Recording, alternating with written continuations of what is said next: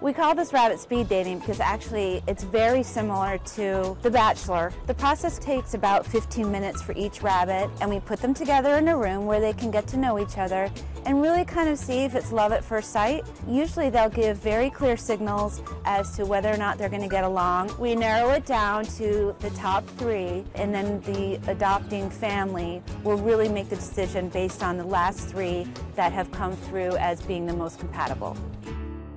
I've been volunteering here at the shelter. In April will be 10 years. People ask me, are they happier as singles or as duos? My personal opinion is they're happier as pairs. Rabbits are particular about their partners, highly social animals. I mean, in the wild, they would never be solitary. So we came here today to adopt Tanya.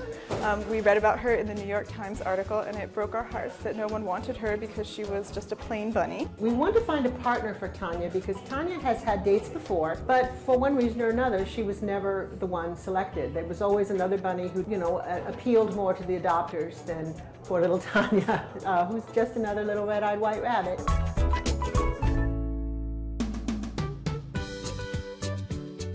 This is Batik. He's going to be the first candidate. We don't expect to see love at first sight. That happens about one time in 50, maybe.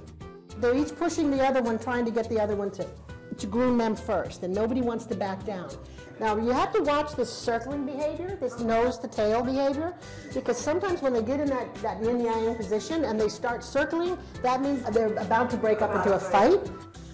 We're probably going to cut this short now, and we don't want them to get too stressed. Hi, Tristan. Hi, would you like to meet a pretty girl? Bachelor number 2, sort of exotic and different.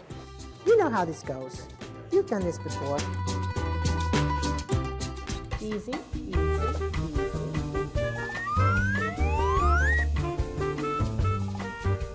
This is great. For one thing, they're both comfortable, they're both happy. It's peaceful coexistence. That's what you're looking for. This degree of relaxation and comfort in each other's presence is hard to beat. He's not a great lover, but he's very happy to have a companion. He's happy in her presence, that's for sure. This is an arranged marriage. We're looking for compatibility at this point. Romance comes later. Ta-da! Okay, this is the big moment. She's grooming him, she's grooming. This just went from a 7 or 8 to a 10. Well, this is about as good as it gets on a first date. This is great. Oh, and it's a first kiss. Yeah, she's definitely made her choice. You never see mutual grooming and snuggling on a first intro. I'm so happy. I feel like a proud parent. My little girl is grown up. I feel kind of sad. I can't believe she's leaving and going off with her hubby into the sunset to live happily ever after.